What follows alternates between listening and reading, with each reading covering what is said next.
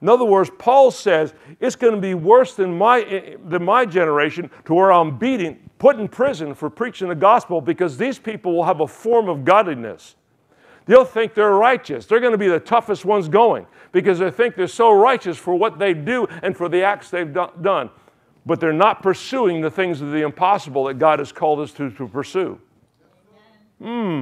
So he says this is the danger. This is going to be worse than a beating. This is going to be worse than prison, that we have a form of godliness. In other words, we come in with a warmed over faith, instead of coming in looking for the presence of God that he promised would be at any of our church services where 2 or 3 are gathered in his name to be his presence. So instead of leaning in and looking for the presence of the Father, we're just going to come and say, well, you know, sometimes God does. Well, you know, miracles really aren't for today. Oh, baloney.